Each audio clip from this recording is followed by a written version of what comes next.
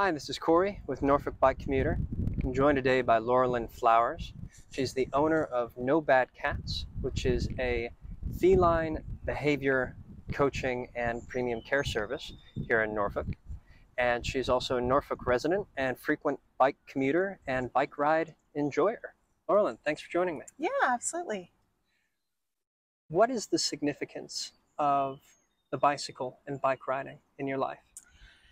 I love being outside. I love being active. I love saving money on gas. So, basically I've always loved riding my bike since I was little. Mm-hmm. And when I moved to Norfolk and I realized that there were some bike paths and there was actually a way I could commute to one of my places where I work,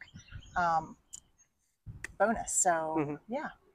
What got you into bike riding? Was it something you grew up with? It was, yeah. I mean, ever since I was little, in fact, the very best Christmas present I ever got was a bike. I still remember what it looked like. It was silver and berry red.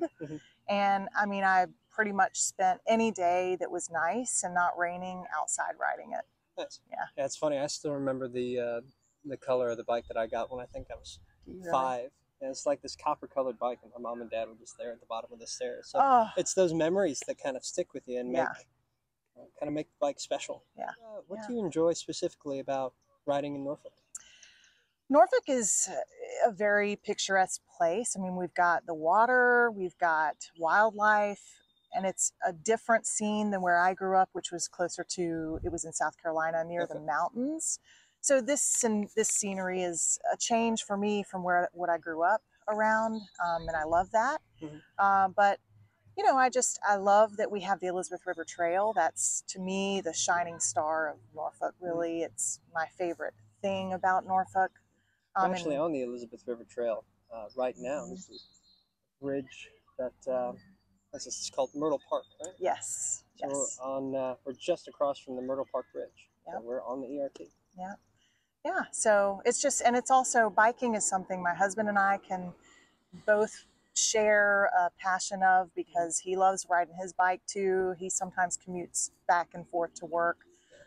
So it's just another thing that we can share together too. So. Absolutely. Yeah.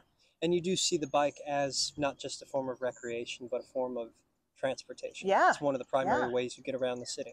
It is. And I mean, with as great of a place as we have here, with the scenery and the breezes, I mean, if you can make the time to do that bike commute, why not?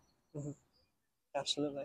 Now that doesn't keep you from driving necessarily, and it's not sort of a, well, the car is bad and the bike is good. It's just a combination of whatever works best for you on that day. Exactly. What barriers exist to kind of prevent you or your husband, for that matter, from biking around? The main thing that both of us would say we've run into is, for one example, construction. There was a section of the Elizabeth River Trail that was shut down temporarily, which was actually a major part of my route to one of the places where I work. And that made me forced to find a detour that was a lot less desirable of a route. It involved me going on a much busier route with lots more cars. And I've also noticed, although I really appreciate the bike lanes that have been developed over the course of the past decade, I still don't feel completely safe having no barriers between myself and the cars, because there have been a few times drivers of cars weren't paying attention or either were not aware of the rules of the road. And that makes me very wary about riding anywhere that doesn't actually have barriers. Some sort of physical protection, something substantial and consequential. Yes, right. A little bit earlier, we were talking about the route that you take on your bike and the way that you've had to divert it a bit because of the construction. Can you describe that route a little more thoroughly? Sure. Yeah. So I start over by ODU. Well, I start around the neighborhood here, and I go over by ODU, and there's a section called the rail yard that's being developed. And that section of sidewalk, which was about a block or two, pretty significant chunk, which is right alongside of Hampton Boulevard, a very, very busy road if anyone's not very familiar with Norfolk. Not a place I would ever want to ride my bike if I'm going to be in the road. And so I was normally I would be on a nice sidewalk on, following the trail, but I was having to cross Hampton Boulevard and ride on another busy street, 26th or 27th, alongside of cars, again, with no physical barrier. And that definitely took away from the potential of having a pleasant ride. It just made me more stressed and, wary. Now, I know you drive, I drive, so it's not like as bike riders and even people who prefer to commute by bike, we are not aware of some of the needs of drivers or people who do primarily drive. But speaking from a driver's perspective and having to deal with bikers on the road, as it were, do you feel comfortable driving with bikes on the road? Just like you, kind of the inverse of whether you feel uncomfortable or not with being a cyclist sharing with cars?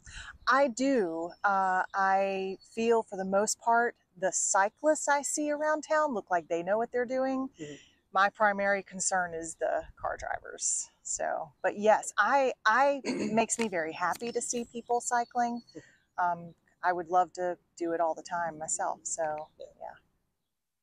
What changes do you think Norfolk could make citywide in specific applications in whatever way to improve cycling infrastructure, cycling conditions in the city, or to encourage more people like yourself and like your husband to get out and do it more?